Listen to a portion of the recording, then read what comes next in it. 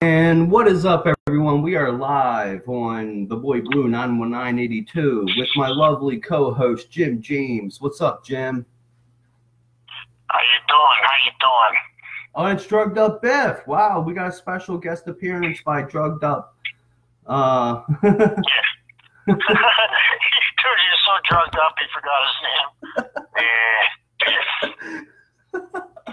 Okay, sorry, that was totally unexpected. All right, but anyways, topic of the video is Juggaloism and how it's eternal, and there's nothing you can do about it, Jim James.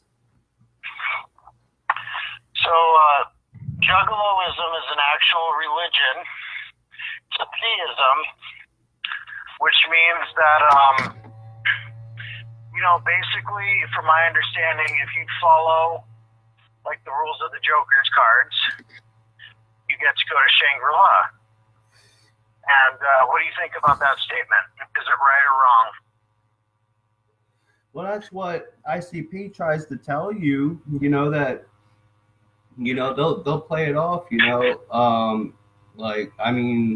they'll say, hey, the carnival is real. Like he says in his book, you want to tell me the carnival isn't real?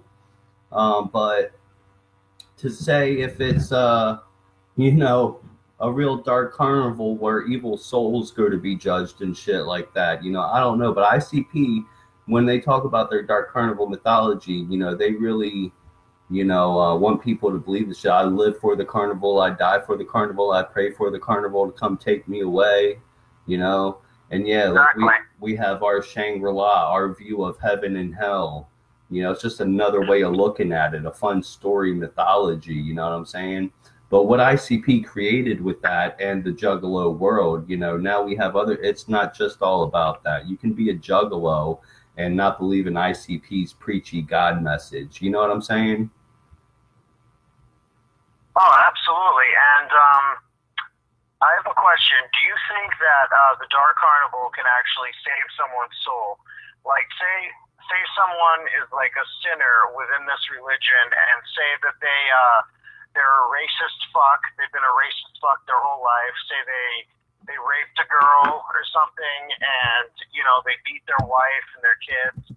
But then they find the fucking music and the message of the Dark Carnival, and it sets them on the correct path, and they no longer do the terrible things. Do you think that's a possibility, and do you think that's happened before?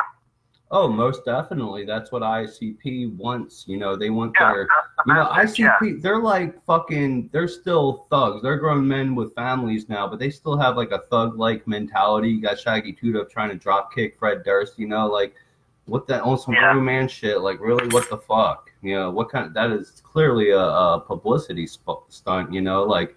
I was just going to say that. Like, I don't know how real that was. I think it was.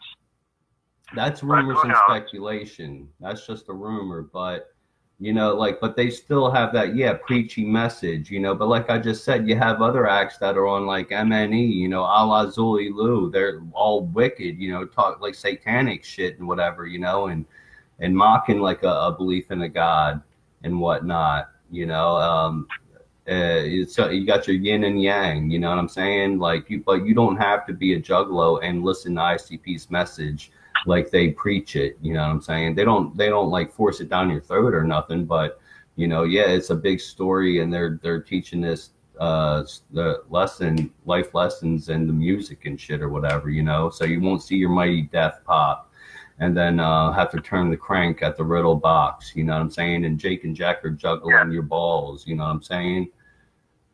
So well, I think in that religion, hell is meant for like the bottom of the barrel worst people. These are rapists, these are wife beaters, and these are racist people.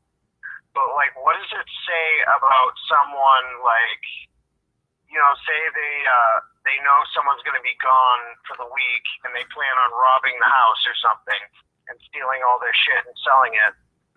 Like, oh, what's your opinion on that? Or like some petty crime? I'm being serious.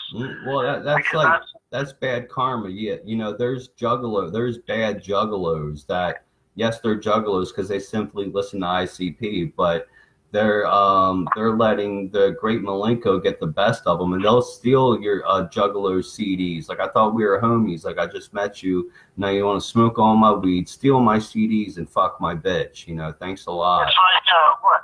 Like Violent J, one time he stole a car and he turned the engine on and his tape was playing inside of it. You know what I mean? Yeah, you know.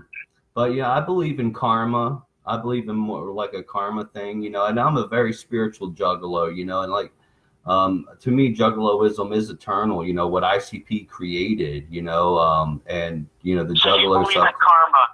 So all right, so the example I said before, like if you put negative energy out there in the universe or whatever, say you go and you rob that guy's house, then something will come back and bite you in the ass. But if you do something good, like say you're at like Dunkin' Donuts and you order a coffee and you're like, yeah, I'd like to pay for this coffee and whatever the person wants behind me. That's good karma. Mm-hmm. And when you do something good like that, the universe will come back and give you something good. So that's what you believe? That's exactly what I believe. Yeah, it feels like I'm always, you know, I'm not always in need, or, you know, it's I don't have to wait long, you know, until I get the money up for a pack of smokes or whatever need be, you know, a bag of weed, you know, to pay my phone bill, shit like that, you know. Yeah. I'm a good person, you know, and I know good things will come to me if I am good. But do I believe we go to hell's pit if we don't live a good life of karma? I don't believe in hell. That's just funny to me. You know, I don't agree with everything that ICP says. You know, you don't have to even like ICP to be a juggalo now. You can just be a magic ninja. You know that I'm an atheist, right? Yeah. But atheists are also fond of like science and like the scientific concept. And are you familiar with Isaac Newton's laws? You know, for every action, there's an equal and opposite reaction. Mm-hmm. So that could apply to karma.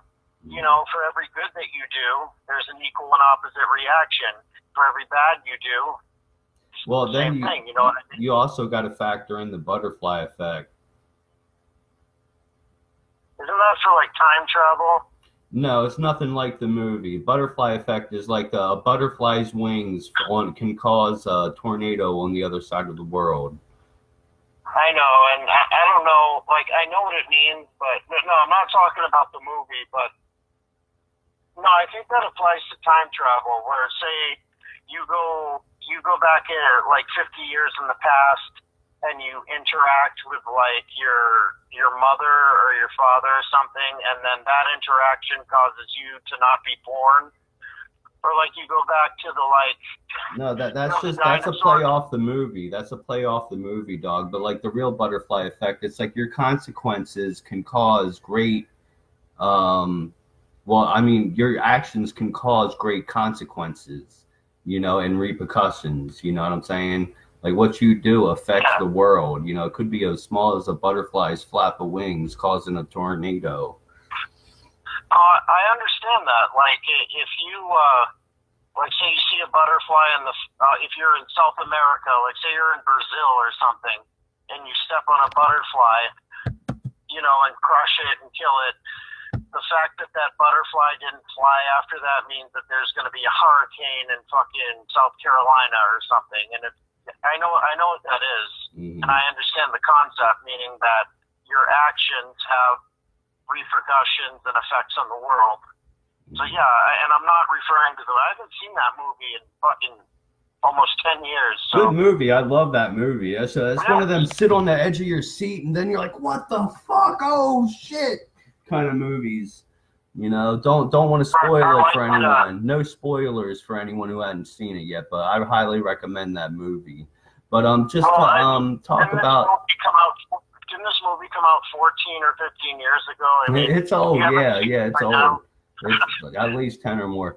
But no. Anyways, back to the subject at hand, though. But like the Dark Carnival, does Violent J really want you to believe in the Dark Carnival, that it's a real spiritual force, that it is God, and may all juggalos find him? But that then you would say that, okay, then he has ideas for the Joker cards that are inspired by the Dark Carnival, you know. So are the Joker cards real spiritual entities You know, I don't know. If enough people believe in something and give it energy, I think that does kind of make something real. What do you think about I that, think James? when it comes to, I want to bring one Joker's card. It's the 2012 Mighty Death Pop, where it still has a lesson in it. The Mighty Death Pop is for people that go through life thinking that nothing can happen to them. You know, like risk takers and adrenaline junkies. Like, you know, I'll just shoot up a shitload of heroin or something. I'm not going to die. You know, I can do all the heroin I want. Death happens to everyone else, but not me. But the Mighty Death, if you fucking keep doing that shit, eventually the Mighty Death Pop's going to find you, and you're going to die from that. You're not exempt from the fucking reality of death. And like within the new deck, I think that's what the message is.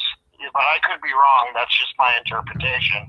But like Bang Pow Boom, Mighty Death Pop, you know, Lost and Found, you know, and whatever. I'm not sure what the Fearless Fred Fury message is because that's not out yet. But I'm sure that has some kind of lesson within it as well. Mm-hmm. Oh, definitely. But yeah. I think the Fearless Fred Fury is about you, dude. No, it's definitely about me. They say like, oh, this boy Blue, his name's Freddy. Okay. Uh-huh. Oh, I am the carnival, yo. They get their visions from me. Yeah, it's about you. It's all about me. But to sum it up, I mean, you know, does Violent J want you to believe in these stories he's telling? Maybe possibly, you know, but he says yes and no. He says in his book. This was all from a dream that he had. Yeah, but he says in his book that some people think it's a religion, but he didn't think at the time because he said he's rolling with Jesus now.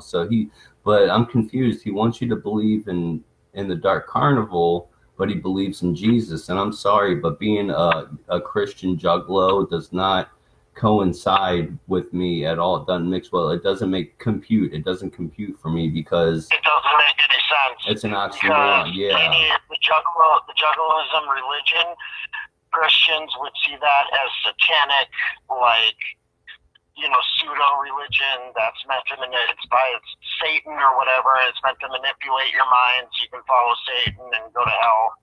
So like, yeah, Christian juggalo is kind of a fucking oxymoron, in my opinion. Yeah. But if you want to be that, that's fine, dude. Rock on. Hold on a second. Hold on, Jim. I think I'm grounded. What's up? Oh, I got pizza. Shit. All right, we're going to have to do a part 2 to this or something. Okay, give me a minute, Mom. I got to eat dinner, yo, or else I'll get grounded. You're neglecting your fucking roll obligations for a slice of pizza.